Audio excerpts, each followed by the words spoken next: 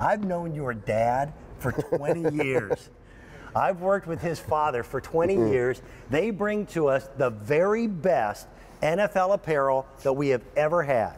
The company is called G3, started by an NFL Carl superstar. Banks, who was a linebacker for the New York Giants, yes. And they're dedicated to making sure it is absolutely the best.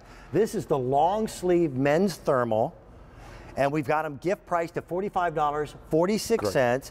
Easy pay, it's 5 payments, a little over $9. And the easiest way to do this is to tell you we've got all 32 teams in the NFL. Yep, that's one of the best features that we have here for QVC because, as we talked before, you're moving out to Green Bay, and say if you're a Green Bay fan, if you're a Lions fan, or whoever fan you are, sometimes you live in an area where you can't find your own hometown team's apparel. So if you come here, you have all 32 teams. So if you have someone in the military, someone getting went away to school, to send them something that reminds them a little bit of at home. It's always nice to do around the holiday season. And this is a little bit different, okay? This shirt, first of all, it's the quality and standards of G3, so you get the thermal weave on those long sleeves, on the hoodie as well, but you then get, and I like that it's not overdone. Sometimes NFL can be a little subtle, overdone. It's a real nice subtle piece that you can wear, out with some jeans if you're just going to go out and watch the game with a couple buddies, if you're hanging at home. It doesn't necessarily scream loud and proud, but it definitely shows that, you are a fan, you're wearing out. I mean, it's going to be your primary team color, so it's going to stand out. Then it has your team name going across the front with the official team logo. And it gives you the established date. Now, Indianapolis Colts, they were at one time Baltimore. Correct. But it tells you when that name first came into existence. I didn't realize the Rams had been around since 1937. I actually was just going through here to see what all the oldest one is. I found out that the Packers are the oldest, and they were in 1919. Yeah. Yeah. But it's weird. If you look at them, a lot of them are a gap. A lot of them go from the 1930s, and then they won't be anything until then the 1960s. And the colors are just right. They are perfect. So, I mean, we'll try to show you all of them, but you know who is on your list and who roots for who. Like, I got a producer who's upstairs right now. Green Bay Packers. Now, and we got a lot of Green Bay Packer fans, myself included. But Eagles merchandise out here where we broadcast from, I can find that. Yeah, but you can't find exactly what you're looking for the other way. If I walked into a sporting goods store in Philadelphia and go, hey, what do you have with the San Francisco 49ers? It's going to be a bad day for me. You're right. And one of the great things I like to say about when we have G3 and we have the NFL license, which is one of the hardest licenses in sports to obtain. It's even harder to keep, though. Correct. Exactly. So what we're going to do for you right now is basically I want to show you the idea of when we have color schemes in the NFL, all right? So there are so many different shades of reds, blues, and greens that if you actually hold these three up next to each other, they are 3 different shades of red. So it's not like we're just going to give you a generic red, a generic blue, a generic green. You're going to get your official team color, and it has to be just right, or else the NFL won't let you do it. I don't think the term is trademark, but I mean that color is absolutely precise. They have their own Pantone. Correct. For their colors, and if it's not correct, the Kansas City Chiefs fans are going to go, wait, I'm colorblind, and I can tell that it's 3 different colors. You do it right. Over here. Yeah, let's jump over here. We can start going through some of the teams so everyone can kind of see.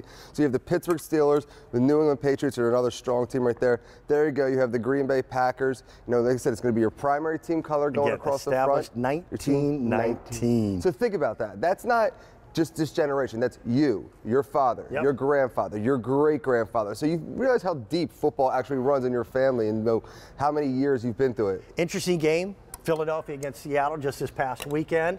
We could have clinched our division. It could have, but you know what? They're a tough team out there, and Seattle's a very, very tough stadium to play in. Dude, they've been there before. Yeah. They know what it's like to be at the Super Bowl. There's the Eagles, established 1933.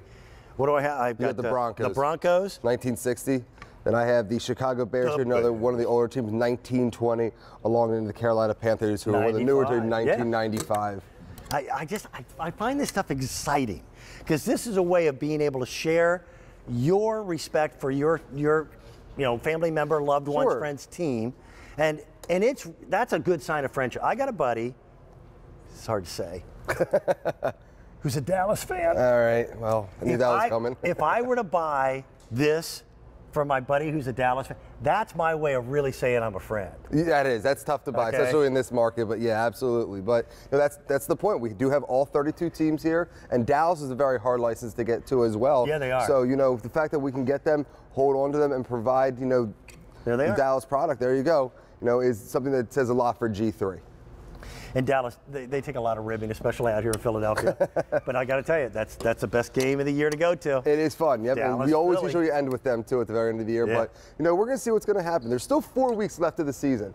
You know football well, and this past weekend was an interesting weekend because there could have been some clinching, could have been done. Now there's a lot of teams. They're up for grabs. Let me find.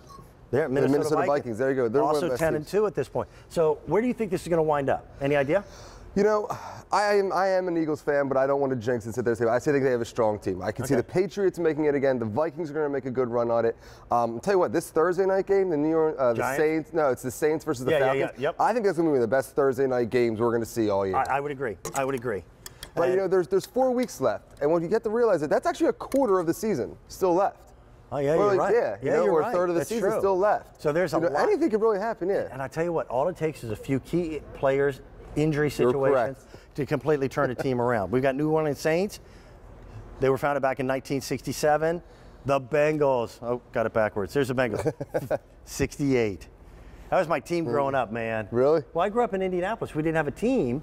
Okay. Until after I had moved out, and then Baltimore came into town. The Buffalo Bills, and then you have the Detroit Lions, one of the oldest teams in the NFL too. 34. Always fun to watch on Thanksgiving. You guys, your dad, Mr. Banks, everybody who does this, it's the finest example of apparel that the NFL has to offer, in my opinion. It is always a pleasure. Absolutely. Thank you. Have fun These this are the Sunday. gifts that really make somebody excited, and I think the quality will continue to please them for many, many years to come. We got a lot more.